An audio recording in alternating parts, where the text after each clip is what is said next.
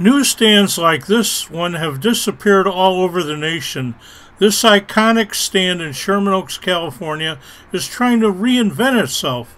So many magazines and periodicals have gone out of business that used to completely fill all of these shelves. Technology has decimated paper publications, so if a newsstand like this is to survive, they must find new ways to service their customers.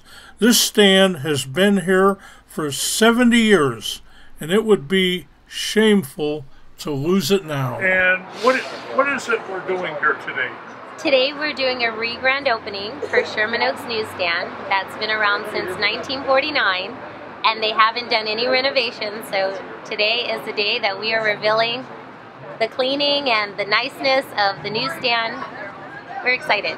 Now, there's a serious issue that has affected newsstands all over the country, and that is the decline in demand for written periodicals and material because of the internet. How do you plan to supplement that so you can stay in business? Because I know there's still a great many people that want to hold that newspaper or magazine in their hand. What would you have to say about that? Well, today we are online as well at getitonthego.net, and we wanted to merge the gap of bringing a pic like historic from the old with the new of millennials and making it something that everybody wants in the community. So now we're offering beyond the magazines and newspapers.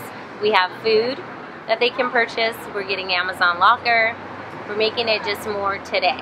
Oh, you're going to have Amazon lockers here too? Yes. So everybody can get the package sleeves will be cut out? Yeah. Oh, real convenient.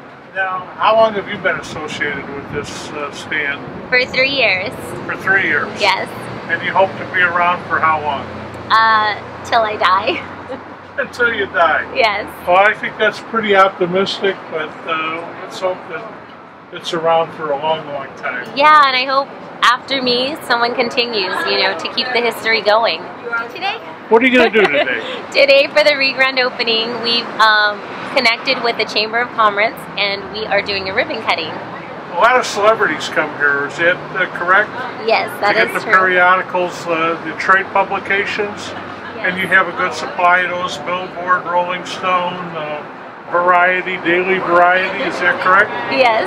They like to see if they're in them, and then, they like to read as well. They like to read as well. Yeah. How about the Inquirer and all? You have that too? Yes, we have the Inquiry minds want to know. Definitely. So they can read the good news and the bad news. Right, but they say not all bad news is bad news, right? If people are talking about you, that means you're doing something.